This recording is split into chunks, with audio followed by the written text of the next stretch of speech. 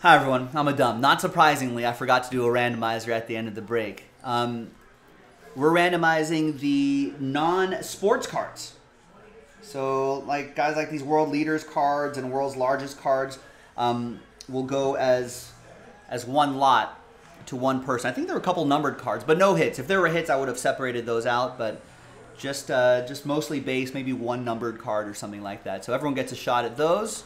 From the 11-box Spring Training Baseball Mixer, new dice, new list, and name on top after 6 and a 3, 9 times.